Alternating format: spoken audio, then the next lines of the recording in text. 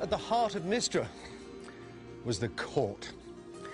And at the heart of the court, this little pretty church, named after the great old court church of Constantinople, St. Sophia.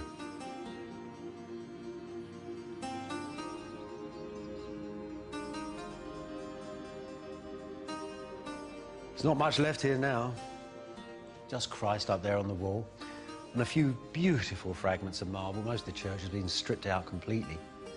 There's even a little double-headed eagle still up there, the double-headed eagle of the last emperors of Byzantium. But the real treasure is here on the floor. Look at this. See that? That stone there, that purple stone, that's imperial porphyry. That's a stone, well, it's the half-magical stone of Byzantium. When this church was built, it hadn't even been mined for 1,000 years. Yet little chippings of it were taken around the world and set in floors like this. It was the stone in which Roman emperors had been born in rooms that were covered in it. This, though, is probably the very stone where the last emperor of Byzantium was crowned. Constantine Palaeologus, the last ruler of Mistra, was crowned here on the 6th of January, 1449. 3 years later, he died fighting on the walls of Constantinople as the Turks took the city.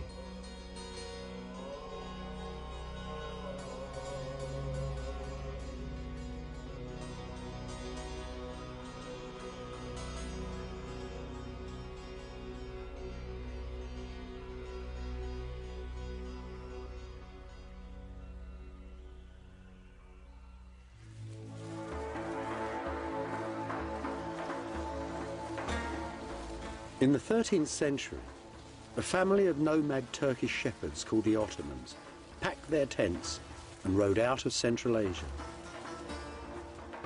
2 centuries later, the Islamic armies of the Ottoman Turks, commanded by members of that same family, had conquered most of the territory of Byzantium and a large part of Southeast Europe too. The centre of this enlarging Turkish empire was a city at the borders of modern Greece and Turkey, the city of Edirne, the capital of the Turkish sultans.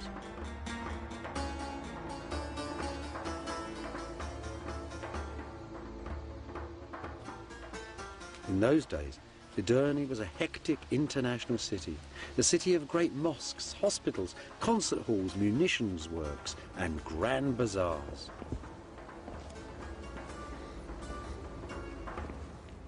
This is one of the colleges of learning at Edirne. In Sultan Mehmet's time, there were many of them here, and they formed a circle like a university around the court. It was an international university. There were Italians here teaching the Sultan's children how to speak Greek. Byzantine nobles sometimes sent their children here for a good education. Old Plethon came here as a young man. Here it was he met Persian fire worshippers who taught him all about their strange religion. Here it was, too. He first read the works of the ancient Greek Aristotle.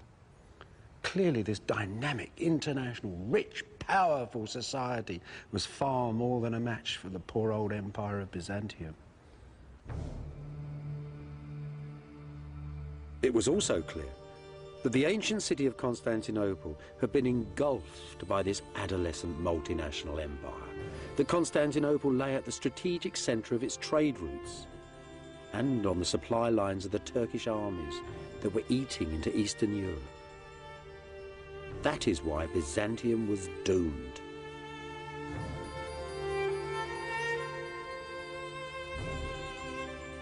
In 1438, the Emperor John VIII sailed out of Constantinople in a last attempt to beg aid from the reluctant West in his struggle with the Turks. After 77 days at sea, the imperial convoy arrived at the friendly port of Venice.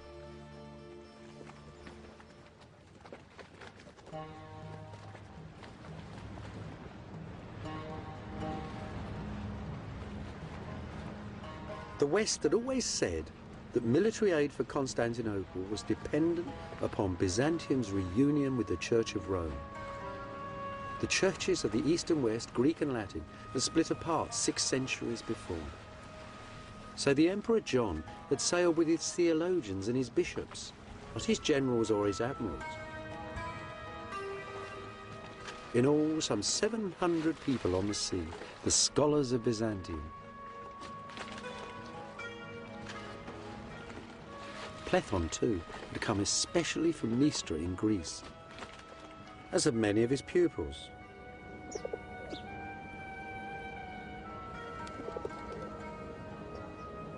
The most extraordinary thing about this gathering, that there were bishops and priests from all the cities of the ancient East, all the cities founded by Greece and Rome, the cities of Alexander the Great, the cities of the 7 wonders of the world, all had their representatives at the council, all at once and all together. It was as if the old world had come to meet the new. But there was plague abroad in northern Italy. 2 Byzantine bishops perished in the first weeks of negotiations.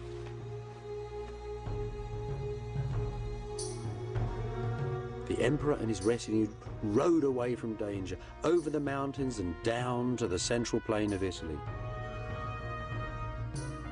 Here, perhaps, at Florence, they might forge that union with the West that Byzantium so desperately needed.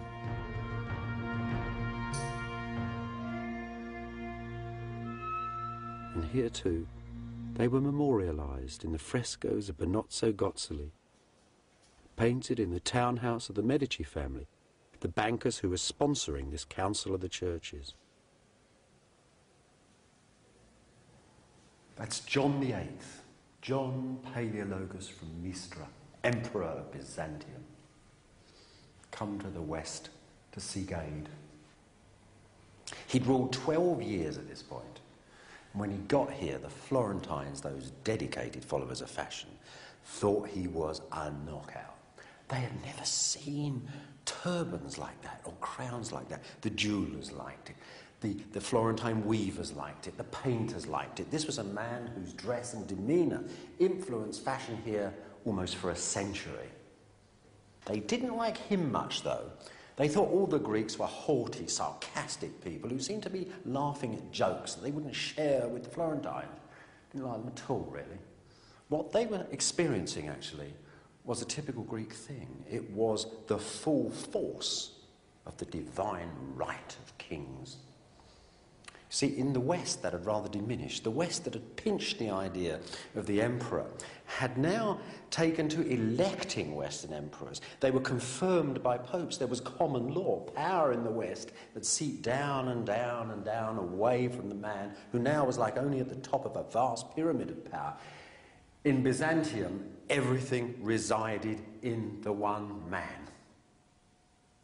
Now, in the West, and here it is, out for a stroll in the country, Cosimo and the other 700 Medici, all on their horses. This is entirely reversed. I mean, here you've got a man who is a banker, a politician, a multinational businessman, you might say. The West was entirely different. The central disagreement, then, was about these different attitudes to power in East and West, about power and precedence amongst the lords of earth and heaven. Most of the Byzantines, though, were insulted at the very idea of arguing about God, whose majesty and dignity was beyond all human understanding. They thought that the clever Roman clerics they faced each day were simply impertinent and immature.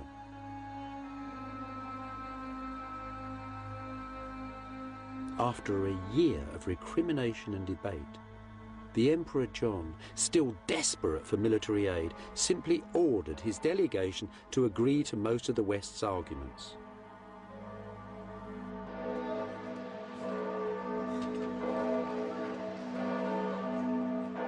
On the 6th of June, 1439, a great act of union was signed in Florence Cathedral, right under the huge, beautiful, brand new dome.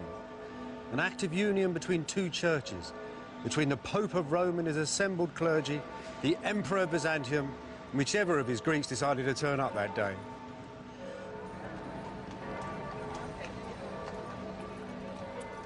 The real buzz in Florence, though, wasn't in the great cathedral, it was in the streets. The Byzantines were here. These weren't the old school teachers that rich Florentines paid to teach their kids. These were the geniuses, the brightest minds of Byzantium. And here they were, carrying all the wisdom of the ancient world, it seemed.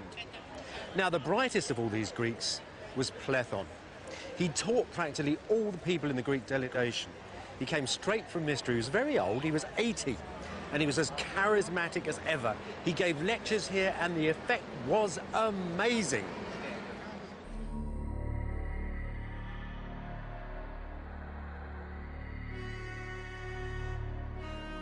Back at Constantinople, though, the union with Rome caused riots.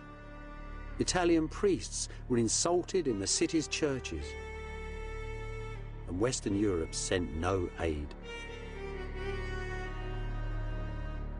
Disillusioned, disappointed, the Emperor John died a few years later and was buried here in the monastery of Christ Pantocrator, Christ, Lord of earth and heaven. And at this same monastery, Gennadius the theologian preached that the union with Rome would bring down the wrath of God upon Byzantium.